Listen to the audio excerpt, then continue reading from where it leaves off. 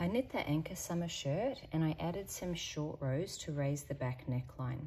I used German short rows for it, but the yarn being a cotton yarn, it doesn't have a lot of give, so there are still, particularly on one side, some little enlarged stitches where the German short rows were made. So I've got a tapestry needle and some of the yarn, and I'm going to close up these holes a little bit with duplicate stitch.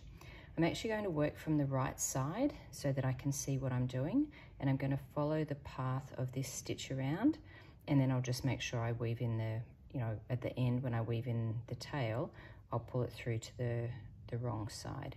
So I can see here's the stitch that I want to duplicate, and I can see that it comes from up here. So I'm going to follow that. So I'm just going to anchor it. Now I'll weave in that tail later, and obviously pull it through to the wrong side and follow the path of that yarn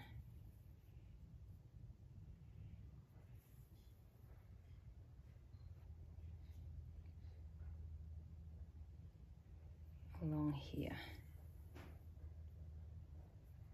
So can you see actually as I've pulled it up, it's just, and I'll probably, in fact I will, I'll go and I'll duplicate the next one next to it. And then at that point, I think that's where I will finish it up. So I'm going to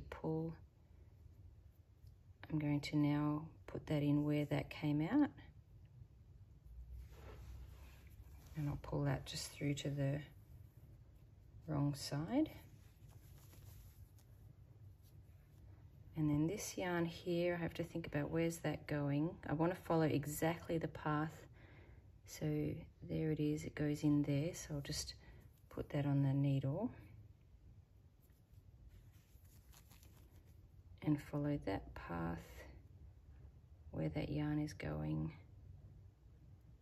Looks like it's going right in there.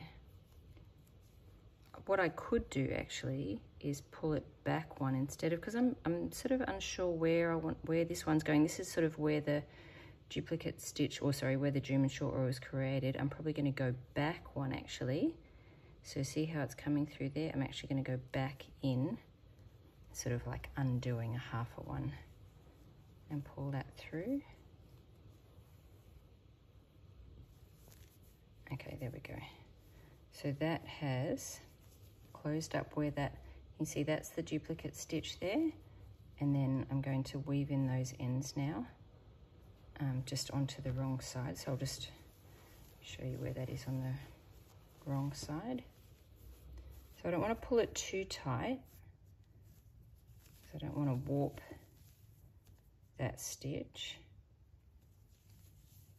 but that's where it is. So just there, that's where it is on this side, and you really can't see, it just looks like slightly thicker yarn. It's just covering over where the hole was. And then I'll just weave in those ends like I have done previous times. There's another one there. So I'm going to do the same thing there. I'll do it, feel free to stick around, I'll do one more. I'll close up that one, but again, I'm going to close it up from the right side.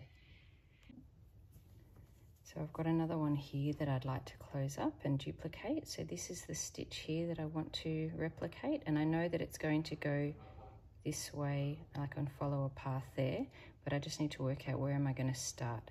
So if I pull on the yarn just a little bit, I can see where it continues.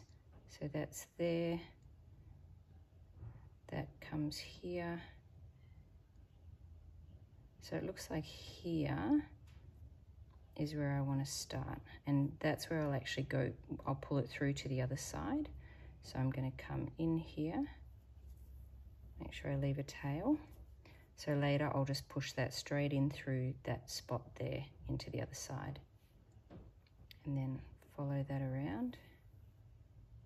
You can see as you pull, it actually pulls it in, and then follow the path of the stitch like that.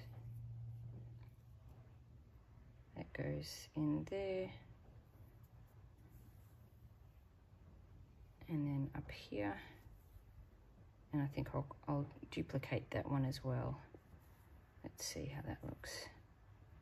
I think that's enough. I probably don't need to go any further, so I'll finish there, pull that through. Try not to lose my needles. So that one's pulled through, and now this one, that's only just barely long enough. I'll push that through exactly where that is. You can see there where it came in. Pull that through to the other side.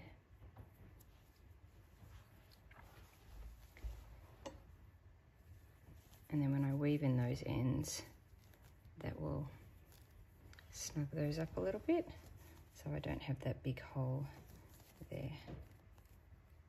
So as I pull those ends just a little bit, I'm just pulling on them slightly from the other side.